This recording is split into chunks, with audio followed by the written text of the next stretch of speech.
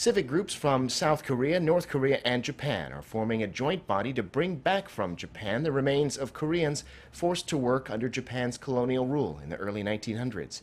Holding a press conference in Tokyo on Monday with North Korean and Japanese civic groups, South Korean members of the Korean Council for Reconciliation and Cooperation said the joint body will work to excavate the remains of Koreans buried in Japan's Yamaguchi Prefecture and on Okinawa Island.